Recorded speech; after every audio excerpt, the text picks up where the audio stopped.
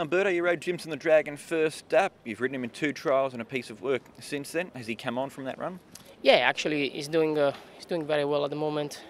He's bring up his preparation we do last time with him. He was quite good, and it's getting better and better. He's a bit more relaxed now, so I think the 1200 suit him better. First time to Happy Valley under race conditions, but you rode him there in a trial. Did he feel good to you? Yeah. Actually, I didn't have any problem with the track. He turns okay around there.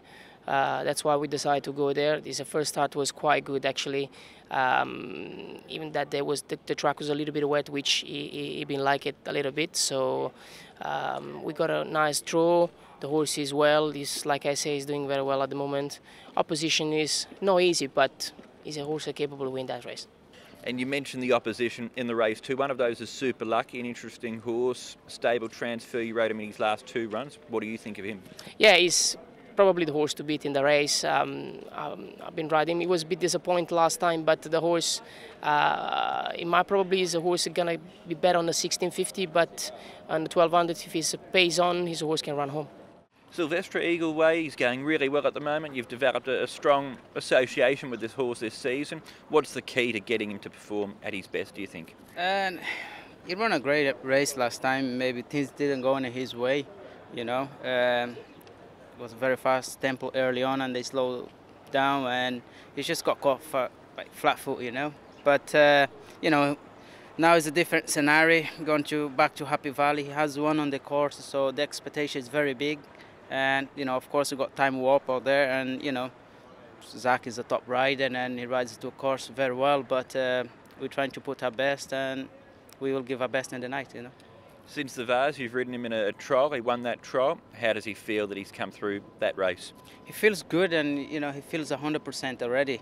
So, but probably to win, we need 110. So, another 10% I need to put on. But it's like they had said, the horse feels great, and the horse is in good form. He looked good, and I think he's in good spirit. So now we'll look forward for a big night.